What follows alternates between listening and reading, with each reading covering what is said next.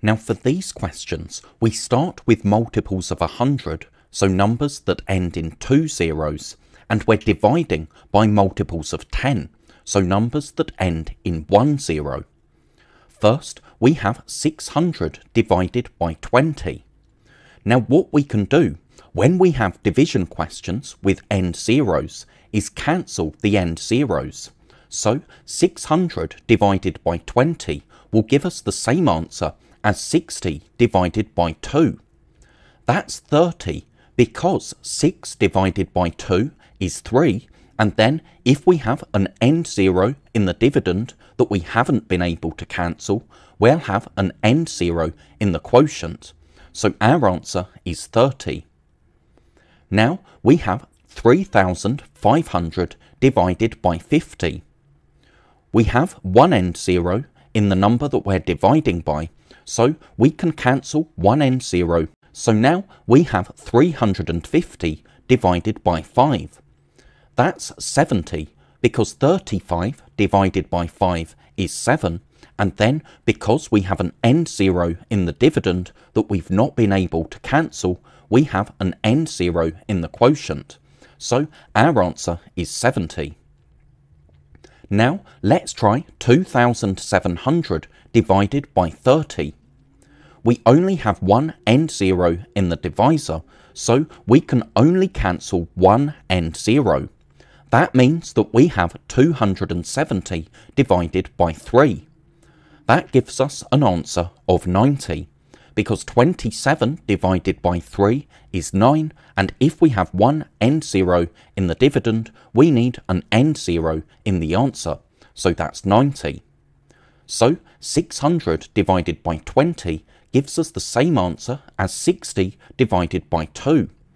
Instead of working out 3,500 divided by 50, we know that that will give us the same answer as 350 divided by 5.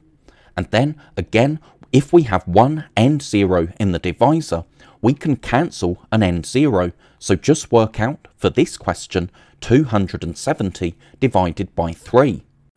And this makes sense if we remember that one way to divide is to count up in steps of the divisor until we reach the dividend. But here, it would take us a long time to count up in steps of 20 until we reached 600. So instead, let's count in steps of 10 times 20, so in steps of 200. 10 times 20 is 200. If we add another 10 lots of 20, that would take us to 400, and then another 10 20s would take us to 600. So, because we've counted on 10 lots of 20 3 times, we've counted 30 steps of 20 altogether. Now we have 3,500 divided by 50. Instead of counting in steps of 50, we could count in steps of 10 times 50, so in steps of 500. We have 500, 1,000, 1,500, 2,000, 2,500, 3,000, and then 3,500. So we counted 10 lots of 50 7 times, so that's why our answer is 70. And now here, on a number line, instead of counting in steps of 30, we can count in steps of 300, because that's 10 lots of 30. If we add another 10 lots of 30, that takes us to 600. Then we have 900, 1,200, 1,500, 1,800, 2,100, 2,400, and then 2,700. So, because we counted in steps of 10 times 30 9 times, our answer is 90.